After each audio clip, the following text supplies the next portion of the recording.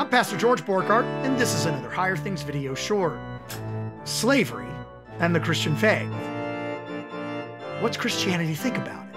That's the subject of today's Higher Things video short. Like, subscribe, ring the bell, get the app, donate. If you love our videos, if you love what Higher Things is doing, passing the faith to the next generation, like our videos, subscribe to our YouTube channel, ring the bell for notifications, get the app. It's on Google, it's on iTunes, and it's on Amazon. And donate. Your tax-deductible gift keeps Higher Things, a youth organization all about passing the faith to the next generation, keeps us a-rolling. And we need your gifts in these dark times. Philemon. We've been reading this book, and this book is going to give us a clue of Christianity's view of slavery. Here we go. I appeal to you concerning my child, who I begot in chains, Onesimus. Onesimus is an escaped slave.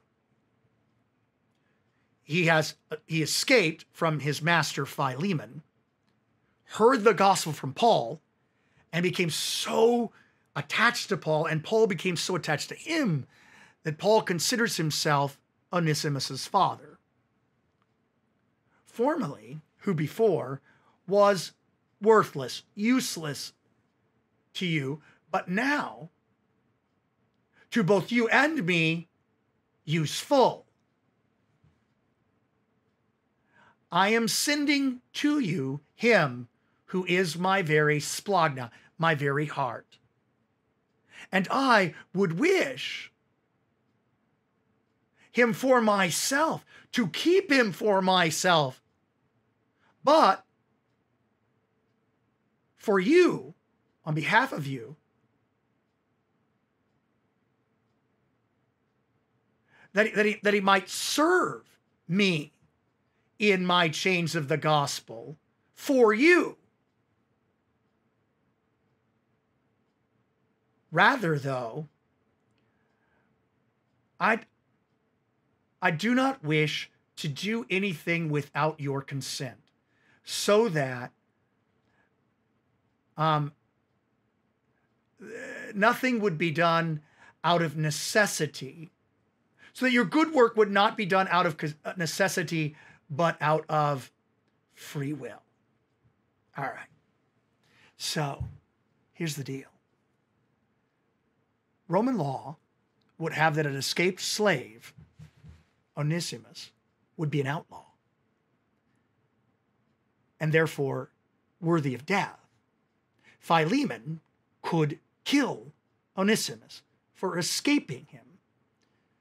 But Paul, who has become a father to Onesimus, not worried about whether or not Onesimus was a slave or a freedman, male or female, but more concerned with the forgiveness of sins achieved by Jesus on the cross and delivered to Onesimus in the Word, sends him back to Philemon, because that's the law. But he sends him back to him with the intent that Onesimus would be freed by Philemon.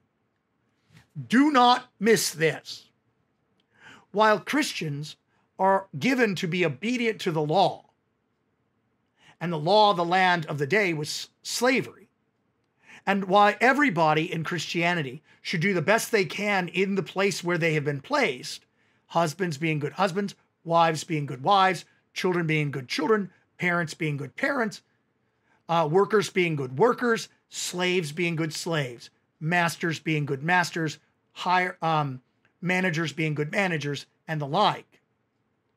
There is within Christianity a message which is contrary to racism and slavery. And in the ancient world, it wasn't a racist thing to both own a slave or to be a slave. It was a poverty thing. But nevertheless, this message, all of Christianity, and Judaism too, has in it this forgiveness and mercy and love and no one being judged by the way they are, male, female, slave, free man, Galatians 3. But everybody is those for whom Christ died, those who are baptized. And so Onesimus is sent back to Philemon with a pun on his name. He was useless to you before, but now he is useful to both you and me, because Onesimus' name means useful.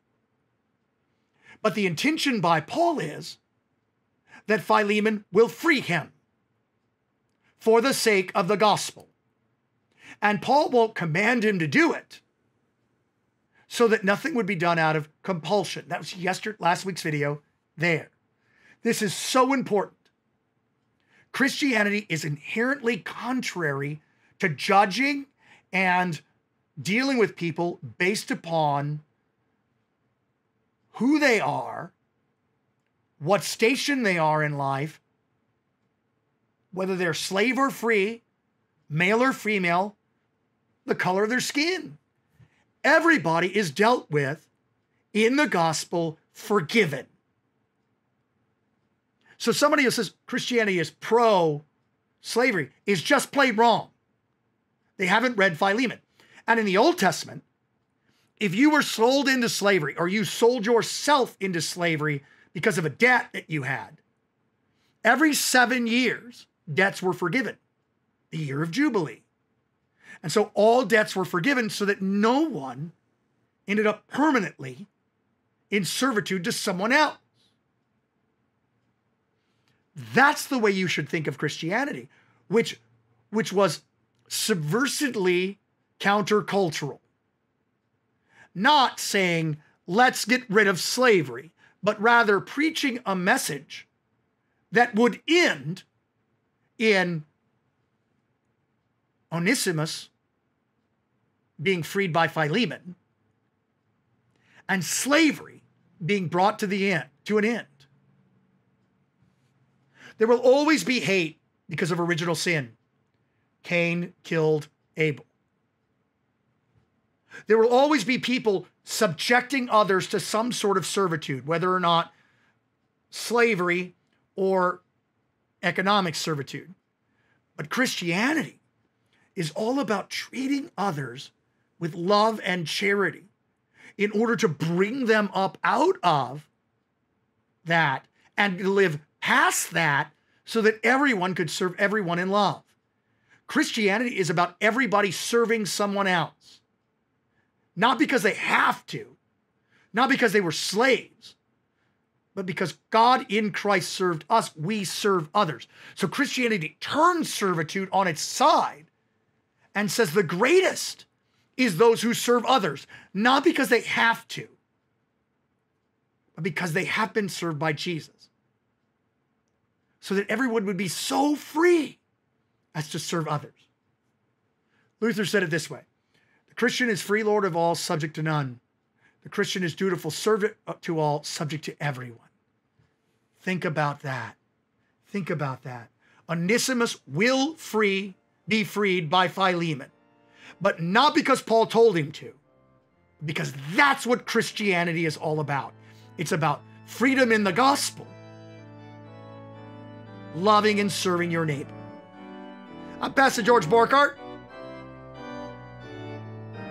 and Thor, and this has been another Higher Things video short.